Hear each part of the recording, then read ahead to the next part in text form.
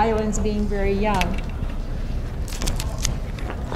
And so, as I say, they're important scientifically, they're important culturally, and also really important landscape-wise. So,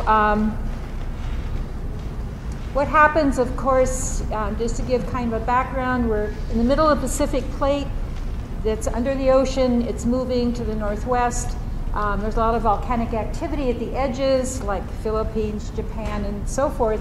But we're in the middle because of this unique hot spot, a place in the plate where magma comes up and becomes building our islands, and it's kind of a long stretch. So as you go from the Big Island up to Kauai, we have increasingly aged and older islands. So we're all in sequence. There are actually two openings to the hotspot, creating two rows of large mountain chains. We see the Waianae and the Kolau, for example, on this island. And, oops, going the wrong way. And so this is very recent geographically. What happens is these islands emerge from the ocean. They're hot, volcanic structures, and they're totally sterile. And this is kind of why it's an experiment, a scientific experiment. What's going to happen? We'll look at the timeline throughout geologic history. Humans and flowering plants only came, flowering plants started to dominate our Earth about 30 million years ago. So many of the large plant families and many species already existed. Humans only really became widely dispersed in the last couple million years. So we have this environment where everything is pretty much in place. In other words, we have, as the islands themselves are only Kauai, maybe 5.5 million years old or whatever, you see that it's going to be present pretty much where it is now. I think the islands are moving, 10 centimeters a year. That's about 2.5 inches or so. And it's moving very slowly. So even in all these million years that the islands existed, they haven't moved that far. So here they are, they're sterile, and the rest of the world is kind of in place. So what happens? First, and also we're the most isolated island chain in the world, as you might know. These are some of the distances from other land masses. The only island chain closest to it, the Marquesan, are 2,500 miles away. There's one tiny island, someone remind me what it is, about 800 miles away. It's about a square mile. Which one is that? What? What? No, I'm thinking of another one. They just cleaned off all the plants, the invasive plants and animals there. That's where they denitate or broke down all the Johnson Island. Yeah, so it's like 1 acre, and it doesn't have great diversity of plants, so it doesn't really fit into the formula. So here we have this setup where actually the closest landmass to our islands is San Francisco. It's 2,500 miles away. Always get a kick out of the air flights when they announce at the beginning, this is a nonstop flight as you leave Hawaii, and I'm thinking, thank goodness. I think I want to get to the West Coast. No stops, please. So this is widely misunderstood in past years, but I think more people are understanding it. We have unique divisions that are historically designated and scientifically designated by how we use the terms native and non-native, which also can be introduced. A native plant must come to a landmass by non-human intervention, okay? It has to come through natural processes of wind, water, or animals. And so in Hawaii, we have the highest level of endemic plants in the world, which uniquely are found here as natives and nowhere else in the world. Then we do have a small amount, running about only 10%, that's indigenous, which means like Naupaka Beach. Naupaka is found in Pacific Islands and here. So then introduced, and these two terms are determined scientifically, used the same way all over the world. Introduced historically, we have Polynesians coming, they were introduced species to the island. And they brought many of their plants, as we can trace across the Pacific, you know, the hala, the taro, and so forth. It's confusing because we talk about indigenous peoples, which is also used as a word for native, but specifically in our terms, we're talking about, well, humans, are they indigenous? I think we're all, you know, we're all from another part of the world, which would be Africa. Isn't that the source of humans? So we've all dispersed ourselves and aren't actually native to Hawaii. But of course, you know, the Polynesians were first, and so that was a unique group of plants, only about 20 or so, 20 to 30. And then since Captain Cook and the influx of people from all over the world, then we have the recent introductions. So we start with 1778 with Captain Cook. So we have over 10,000 of these new plants, or even more. So here's indigenous plants, for example, beach morning glory is indigenous. The little capsules can float in the water, so it can disperse to other islands. Sandalwood, ohia, koa, so many of our forest trees are endemic, found nowhere else in the world as natives. Of course, a plant is native to somewhere in the world. All plants have a native home, right? But you have to determine that this is the tricky thing that most people don't understand. You have to say native to Hawaii. Okay, in other words, native always has to designate a geographical region because, as I say, plants are native, all plants are native to some part of the world. And that reduces the confusion sometimes, native to Hawaii. We have some islands that are only native, or some plants are only native to Kaena Point. There are 2 plants there, they're found nowhere else in the world, and that's where they live. We have one palm on the Ko'olau, another one on the Waianae. That's the only place in the world they are native. So it can be a very small geographical area, though we can expand and say they're native to Hawaii, of course. So here's many of the Polynesian introductions. At Leeward Community College, we have all of these major plants on campus. We started gardens over 20 years ago, and we share some of the plants like ahuhu, which is a fish poison plant, or pia, which are relatively rare, but we grow them and share them with educational groups, conservation groups, cultural groups, and, you know, students and so forth. We also have a shade house that grows many native plants, some for restoration projects that don't have that resource. This is from a grant from the Department of Agriculture, which has been going on for over like 12 or 13 years. I kind of lose track, and I've been involved in that. We have the largest dryland plant collection probably on this island. It's, we have over 130 dryland species. So we're right in the Leeward district where a lot of our housing is, a lot of gardens that you saw. And these plants can grow relatively well in the dry areas because that's where they're native. They used to live there for a long time. We have full-time horticulturists. We have a 2-year program that's the same as CTAR's, Hilo, and UH's first 2 years of ag school. You know, if you're going there, we're developing a landscape course, and we have ongoing courses about the native plants. And we have a full-time horticulturist taking care of our gardens and shade house, which is unique to any campus. So we have very, very strong resources. Some of our trees are over 20 years old. There are a lot of plants you won't see at that age in most gardens. So recent introductions, Dr. Lyon, for whom Lyon Arboretum was named, was proud that he had introduced 10,000 recent plants, recent introductions. That's since Captain Cook's time. And we know that some have become very invasive.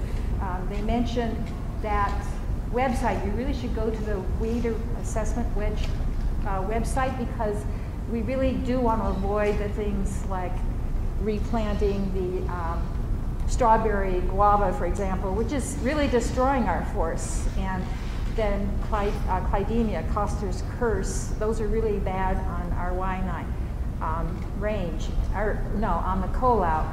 And we just really have very degraded situation. For example, we have no place on our island, Oahu, that has a structured native dryland forest left. There's nothing left. Makua Valley in the back used to be that, but through all the use and misuse, it's very fragmented. You have to have hazmat training to go in and look at the plants. It's kind of sad.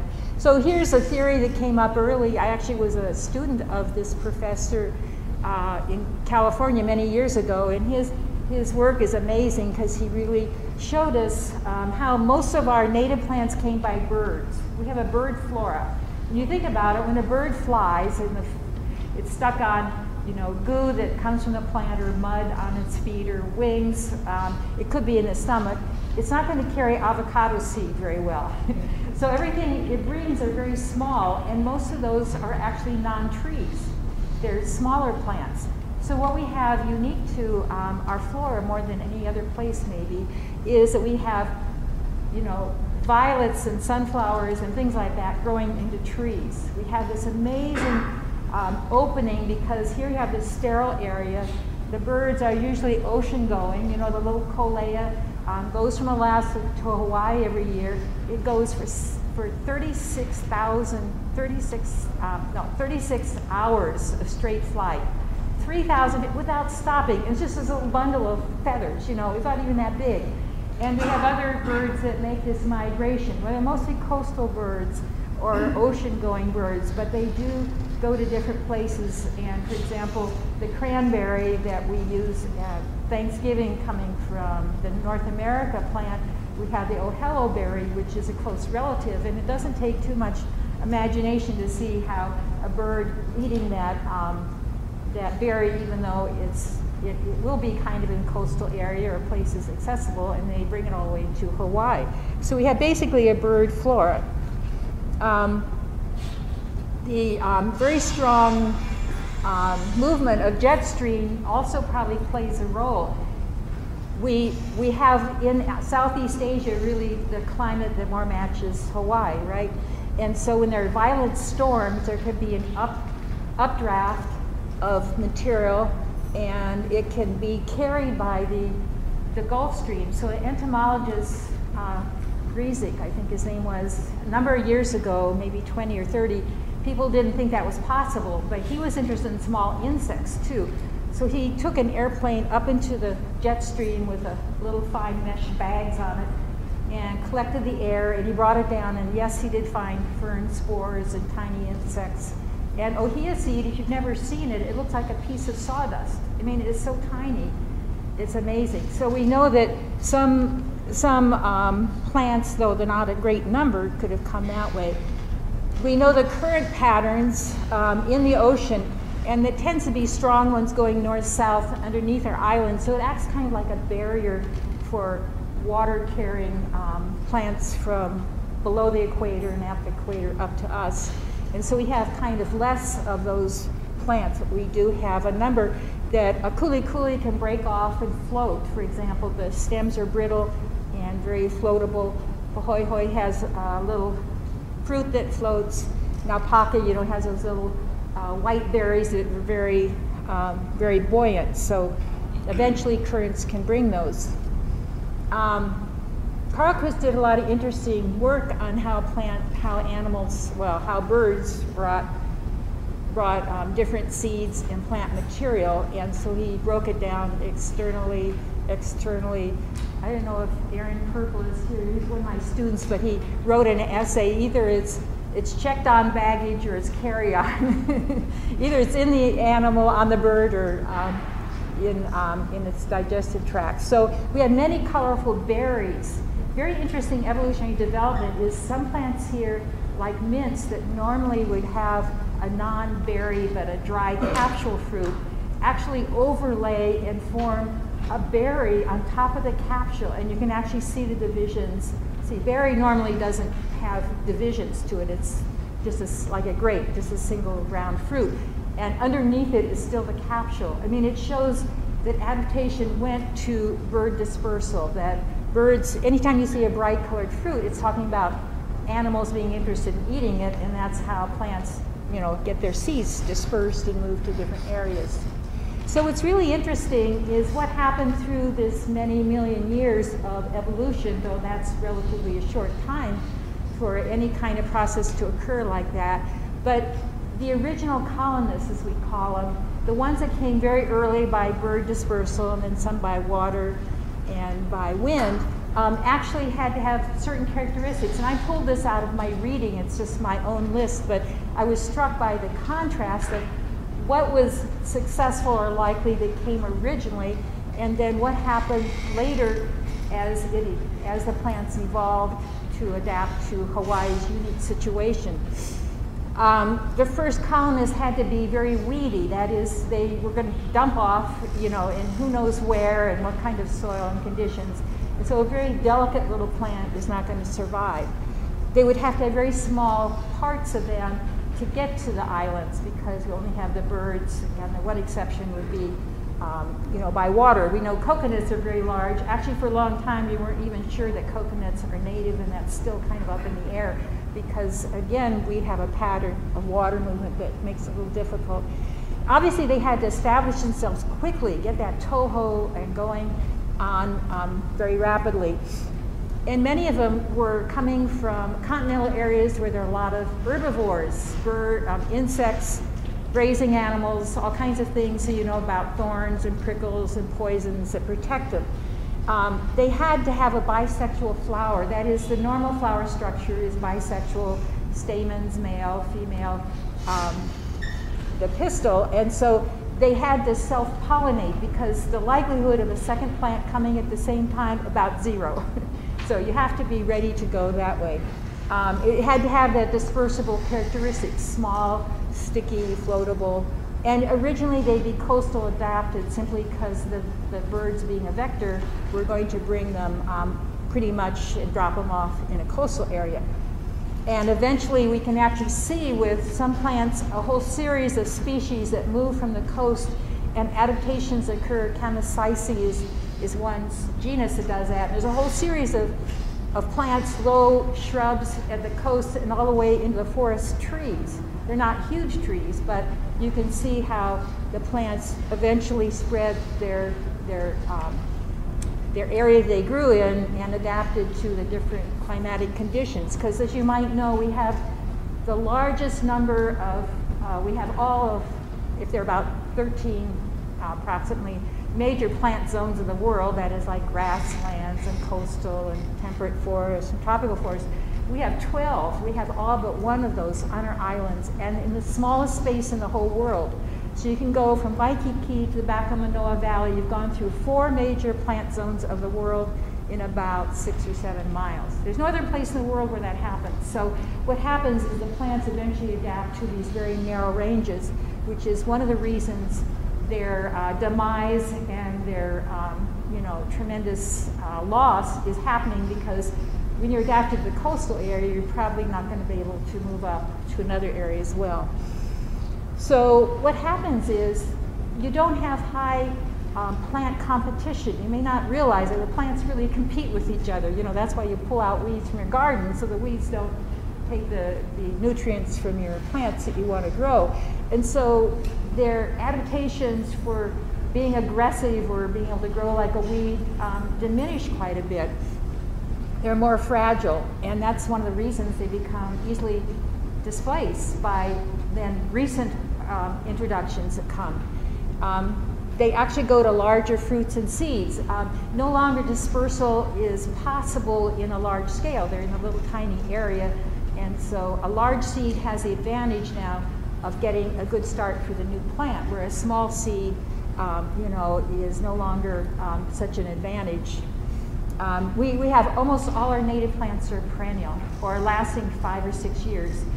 One exception is pua, the puakala, the prickly white poppy, which grows sort of a short time and is not really woody, but that sort of indicates to us it's probably 20, 30,000 years old on the island rather than being a million years. So slowly, because the prickly poppy does have thorns, we start seeing colonies that are less thorns on them. Again, what were the major herbivores on the islands? Well, these gigantic geese that we found their bones in the Eba Plain. They're like huge turkeys walking around, and you can imagine what the Polynesians did when they came. They were just like your turkey dinner walking around, and now they're all extinct. But they were, they did feed on native plants, and some native plants, even in juvenile form, some of the native lobeloids, retain in the juvenile form thorns that drop off, or prickles that drop off later. So we start seeing the loss of protection because you do have a few animals and animals and insects that feed on the plants, but again, it's very difficult for those to be transmitted by natural means. So over millions of years, the chemicals are dropped.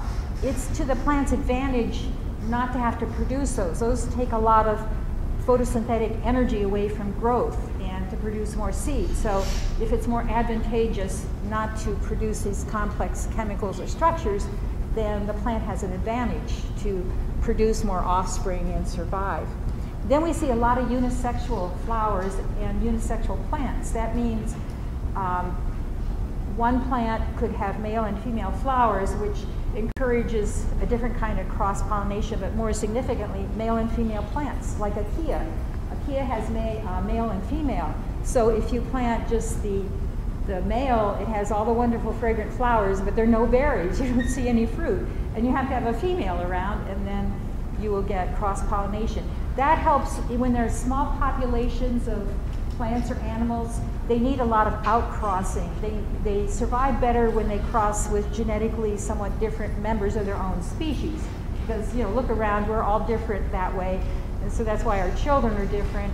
And so it's the same with plants. I have to convince my students that every plant is genetically unique, just like they are, you know, in the classroom. And so you have a outcrossing between different genetic types, which gives you the basic genetic variety, which is essential for evolution. This is the way evolution occurs, is through environmental pressures and genetic viability through diversity.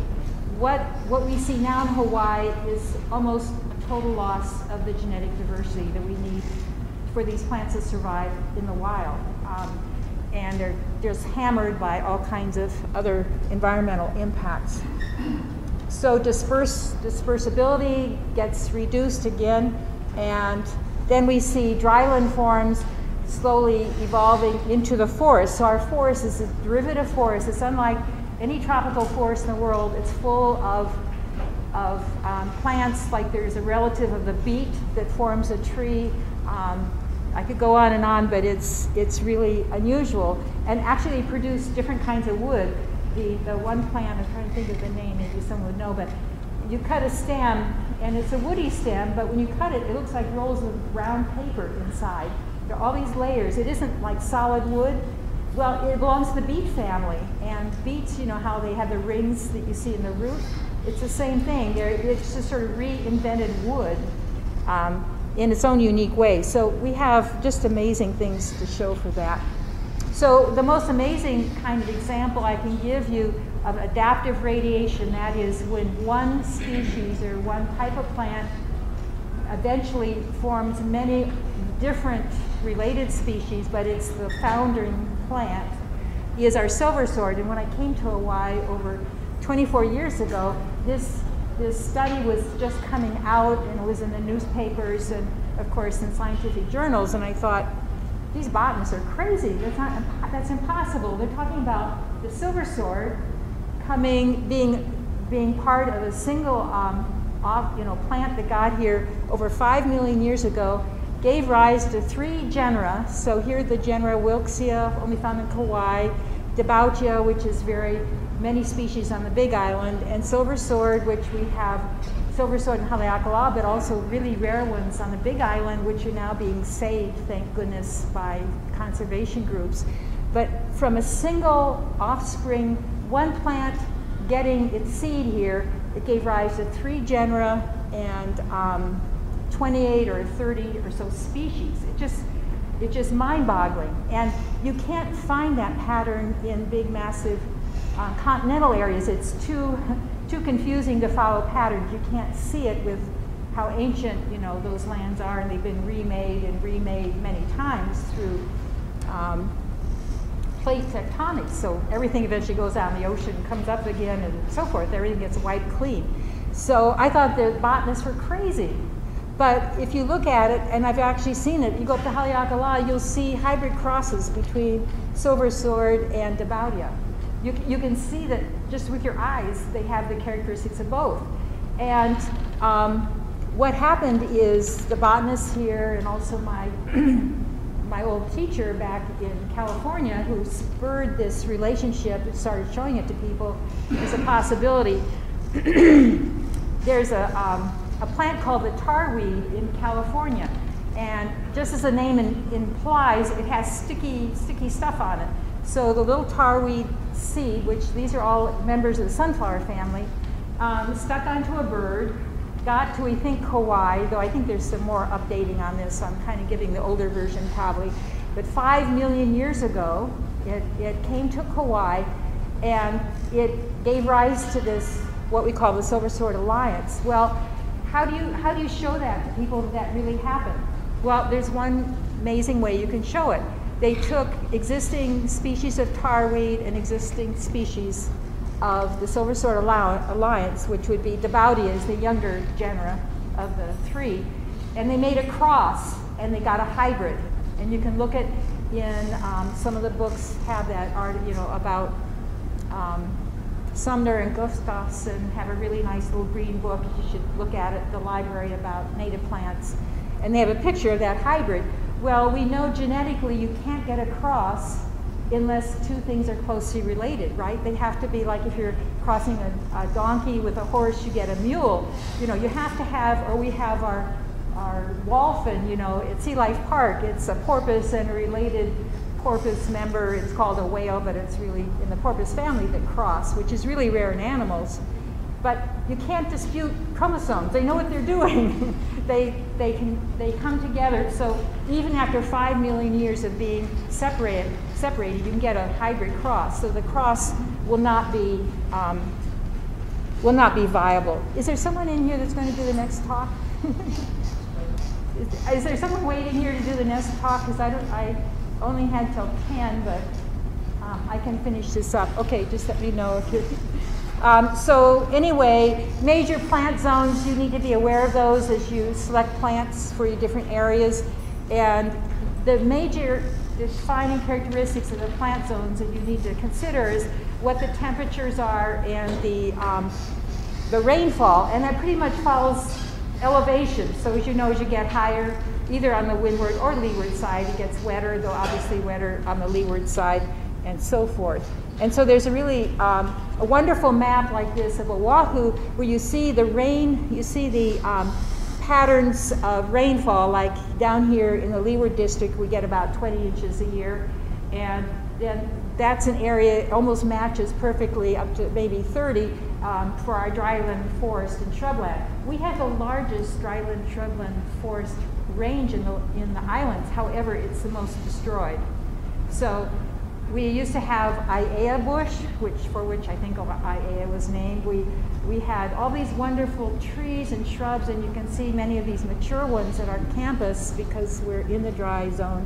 And it used to be a Hawaiian woman told me at the dryland conference in Kona, she said it used to be in the spring full of all these, fragrances and different leaf textures and colors of plants, some like our dramatic, our tree hibiscus, which by the way is very easy to grow from seed, beautiful large red flowers like a big twisted hibiscus, beautiful green leaves, and yet we hardly ever see it in the landscape.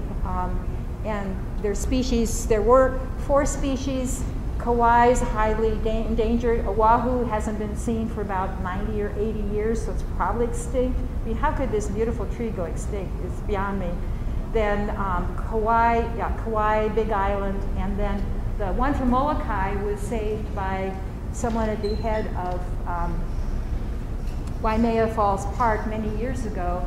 And at Leeward, we actually have 2 or 3 growing, and there's some growing other places, but it came down to one individual plant on Molokai, and the botanist went over there and got a piece of it, brought it back to the islands, grafted it on the root base of another tree hibiscus, and then for a long time that was the only genetic plant we had in the whole world of that species, for a long, long time.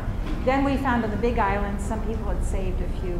But that's how very low our numbers of plants are. It's really severe. Willy Willy is the most wonderful native tree. It should be planted in all our parks. Another one is Lona Mea, which is it's a fantastic plant for dryland areas. It grows into a large tree. It's Sapendus owaensis, which indicates endemic to our island. It grows without any extra water. There's no insect diseases. It has green leaves and makes shade. We should have it, instead of monkey pod, we should have Lona Mea, and some other things. But we have hundreds of seeds on the ground at Leeward, just hundreds. Tricky to grow if you don't know how. The Bruce Cabley's book about growing native plants with his other author, I can't think of right now. But that really does show you how to do it, and I know Rick and Matt are starting to grow it. We just have plants that have tremendous potential. And Willy Willy is really fun to grow, and I try to grow different types. Of course, we had the really bad disease that impacted it, but they're coming back. And you can get the seeds in different colors. You get different color flowers, pink and green, red and yellow, the traditional red, orange. Really fun to grow. I mean, it's like a bean. Kids can grow it like just a green bean. You know, it just comes up, and even though it goes leafless for part of the year, it's part of its adaptation to the dryness, I think it's really a wonderful plant that we should be growing. Now we have things like Koa haole, which is highly invasive. We had really bad panini for quite a while, though fortunately I think biological control has been introduced. So one tool that's been used successfully in recent years is biological controls, which are very carefully tested so that we're sure not to harm other plants that we want to keep, and very successful because we would have lost our Willy Willy totally, I think, if it hadn't been for brave entomologists and botanists going into the homeland of Erythrina, that genus in Africa, in a really dangerous area. I mean, you talk about botanists are not wimps. All over history, they've been out in dangerous places in the world collecting plants and doing that because they have to go there. And that's really saved our Willy Willy from, I think, from extinction. And actually, another botanist for many years found something to destroy or to slow down the growth of strawberry guava. We were concerned, of course, we didn't want to ruin the crops of yellow guava, which is closely related. But now we do have that in place, and it's so highly invasive. And I think the cactus panini also, there was introduced disease or pest that helps to control it a lot. But we keep getting more. Mesic forest, of course, as you move up the islands, it's a more open canopy of forest, and they're pretty much defined by elevation and rainfall. And then you get to the dominant trees of the mesic forest start coming in, the koa, ohia, sandalwood. I don't know if you can see my daughter in the middle of that koa tree. That was when she was in grade school. It's pretty dark, but she's sitting right in the middle. This is one on the strip road going between, the gardens, what is it? Oh, I know, from on Mauna Loa. So you're going up to the road to the top of Mauna Loa, and from the park, and this is a very ancient koa, and koas were so large that I read that a canoe is made of a single koa log that was 90 feet long and 10 feet deep. I mean, this is a massive tree. And if you follow the Polynesian voyaging, one of their last canoes that they made, they looked for a large koa on the Big Island and could not find any that was sufficient. And that really triggered them to start a project which now has planted hundreds and hundreds of koas. Right now, we know there's 2 or 3 diseases and insects attacking koa. We grew 5 koas at Leeward, only 1 is still existing. They die very fast because of these diseases. That means the forests are dying. People are trying to research it. There are one researcher over at HARC, Hawaiian Agriculture Research Station, is throwing koa seeds into a media tray and then introducing the disease, the fungus, one of the things that damages and kills it. And if anything survives, then he moves it on. So he's sort of speeding up natural selection. Another person actually can do, he can when just a seedling, he can graft a native koa on the roots of the black acacia from Australia, which by the way is invasive, but not when you use it for a root base because it won't produce seed.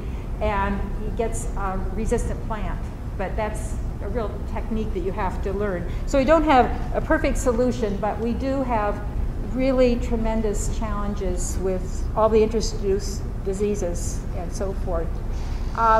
Historical periods, I just brought this from one of the books from Chuck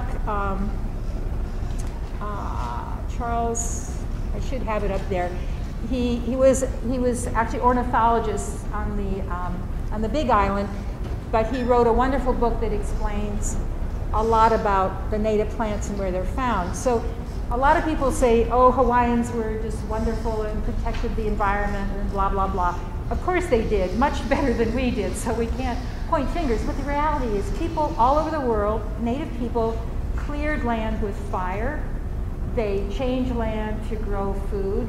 Of course, the Hawaiians had to be in balance, which were totally off balance, so they were able to live sustainability, but they destroyed huge forests, and we can find that in layers of soil types that are deposited.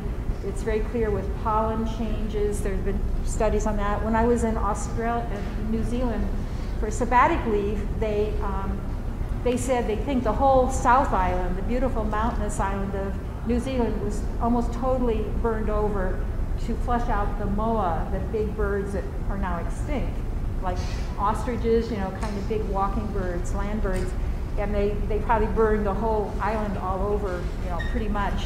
So we know that people have an impact. We almost can't live in an area without an impact, but hopefully this will, you know, it certainly was better than what happened. Then when the whaling ships came, they harvested most of the sandalwood off. Most people think there's no sandalwood left on the island. Yes, I've seen it many places. We actually have 2 trees growing in our forests now, in our gardens. They're very tricky to grow because the soil has been highly altered as things change over time, and so the microorganisms, the mycorrhizae and things that would help these plants survive often are not existing anymore. Then, of course, since the Great Mehele, we have this total change of ownership. We have the introduction of plantations and the high urbanization that really has happened. This is a forest that shortly, you know, not too long before this picture was taken, was a real, you know, forest, Hawaiian forest. It only takes a few years to introduce animals, like grazing animals in there, to totally kill it off. And that's what you see, what's left of forest. Just the pressure of the hooves of large animals will kill plants. I've seen koa trees or ohia trees we've grown at Leeward, when someone raked around them or people stepped around them too much, actually die within weeks. You know, it's amazing. I imagine some are more sensitive than others, and maybe that wasn't the main reason, but it actually, I have to tell people, no, don't walk really close around the ohia trees because they're very sensitive to it. So out of our some thousand species, federally endangered, it's a larger number now, but you know how much money we get to protect endangered plants from the government? Anyone know? It costs about $1 million to list them. You probably know. 0! Nothing. That's why all these groups are so important, you know. And so what do? We have pig farmers, we have cattle ranches. I wish I could show you the picture. If you ever go to Maui on a certain weekend, there's once a week on a month, you can join a group of volunteers that go up into a cloud forest. It has really rare native species, and they've been working there for over probably 12 or more years now. You can join them, and you can see a rancher gave them a big hunk of land. They put a fence around it, and they found out they could kill off the grass. What is the grass they use in all the, what? They found they could kill it with half the Roundup strength that you normally have. It's rather sensitive. It just dies in place, so now you have a mulch. And they replanted native plants, and they took out invasives. And I have an aerial photograph, and you see this almost square, you know, rectangle where it's greener and pops out at you.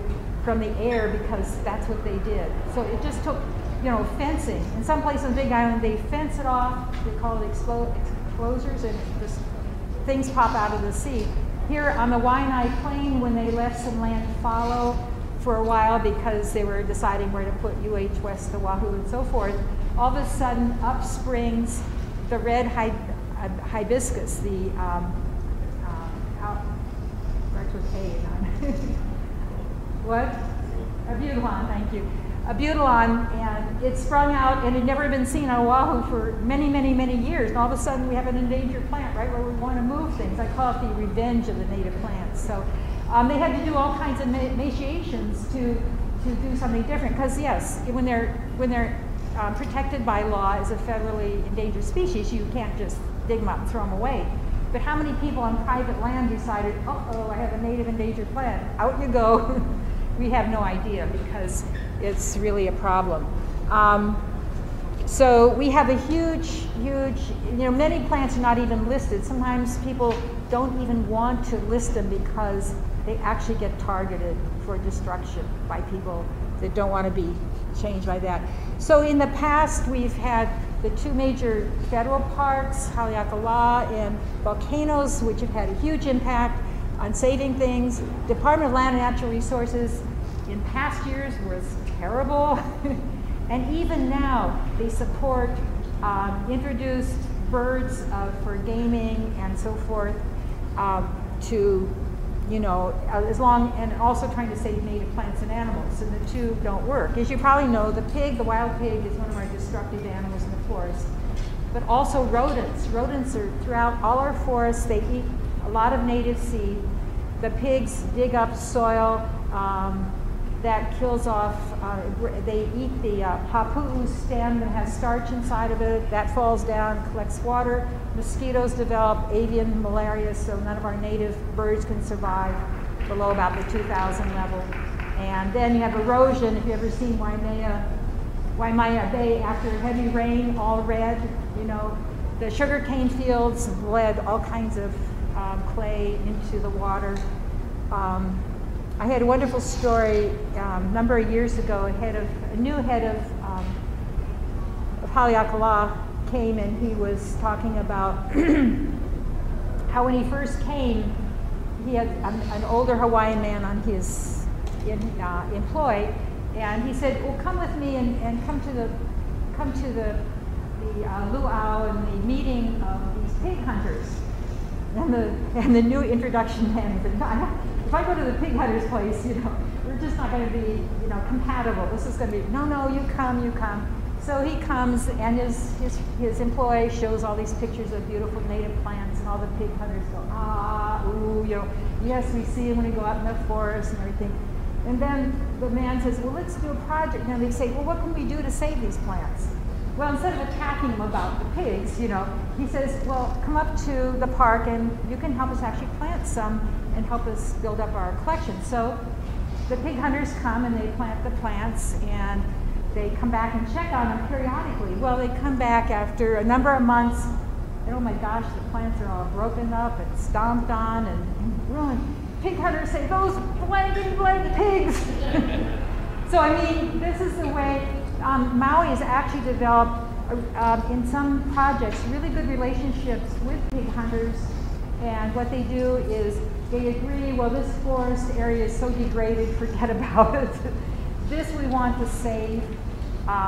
And then, you know, you work together with people to do conservation. Just being antagonistic or my way or the highway, even though they're trying it in the federal government right now, you can see that doesn't work. So anyway, we've been at Leeward, we're really involved in protecting, and we grow a tremendous amount of native plant. We have seeds that are not available in any store. We share all with, you know, people that are very, that can show a real commitment to be able to grow these plants and share them with others. We have a huge native plant gardens throughout the campus, toward the far end of the campus, toward Waianae. 230 species. We have 30 highly endangered plants in our gardens. We have, you can go over to our table, kind of catty corner from the entrance for the exhibition hall. We have a whole lot of information about our degree. We have a 2-year degree that leads into a 4-year degree in agriculture. We have certificate programs, so your workers or people that want to learn more about growing plants, and we're starting landscaping and native plant project. My colleague David Eichhoff can really show you how, you know, he's very knowledgeable in native plants, and this is our big project also supported by the grant. If you didn't have a chance, you can take 4 or 5 of these colorful cards with different native plants on it, but it shows our native plant website that has extensive, very vetted, very accurate information from recognized published sources. So you can go out on the web and get information that is not really very accurate about native plants, so you have to be careful. And so Dave is the go-to person for growing native plants. He has a native plant garden in his place in Pearl City.